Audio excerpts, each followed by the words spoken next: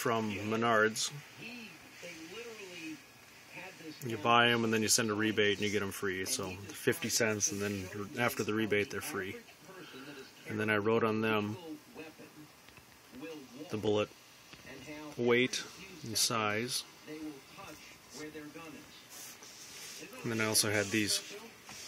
If there's a whole bunch of 1 caliber, like 30 caliber.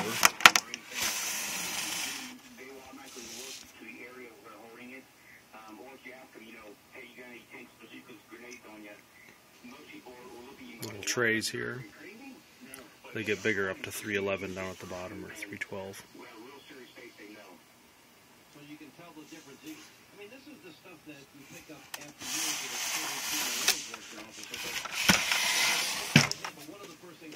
I had a whole bunch of, oh, these are more 30 caliber stuff.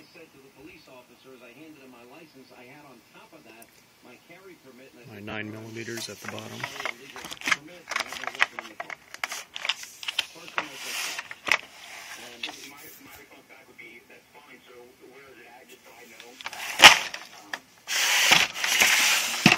And the 44.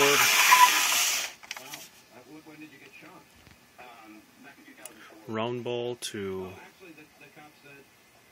300. And there's the 45 caliber 230s at the bottom of this one. It's the only one they fit into is the big tray at the bottom. And then the molds were laid out on this shelf from 22 lean alignment through 6.5mm, 7mm, 30 caliber. I wrote the sizes on the handles on the Lee. Here's the 358s. There's some mountain molds in the back. One's a 375 and there's a 416. Some 44 caliber stuff. 45 caliber stuff. There's an NEI mold in the back. It's a 458 700 grain.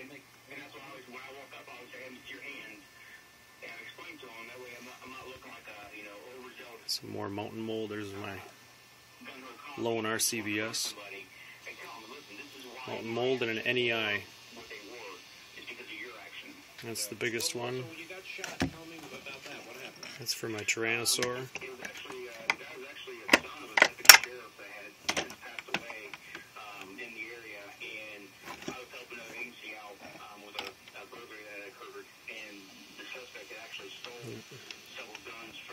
It's an 1150 grain bullet.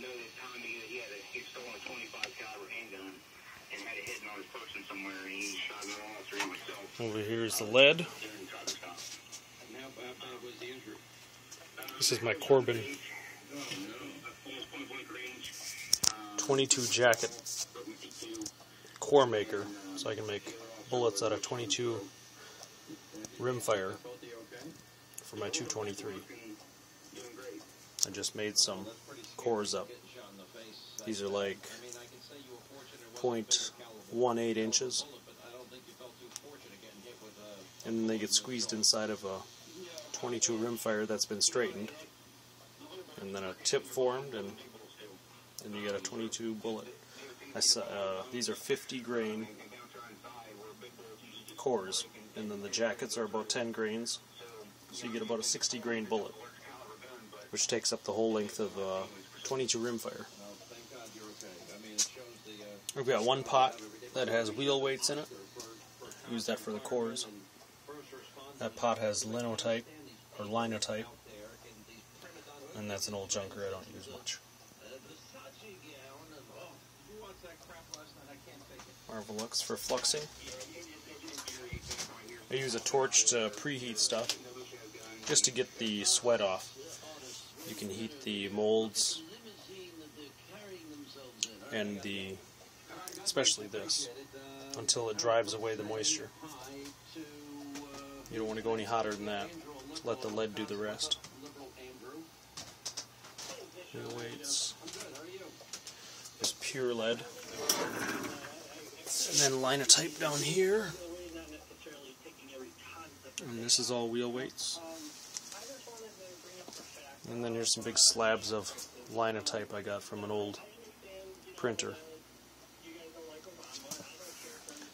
That's a 75-pound slab, and then the other 3 are 80-pound slabs. And then I broke one up and I made all those ingots out of that. But I don't use that much now that I learned how to heat treat. So I just use the wheel weights and I heat treat them. And I get 30 Brinell hardness out of it. So that covers the rifle and the high pressure pistol. And there's my heat treating toaster oven. Doesn't do a whole lot at a time, but that's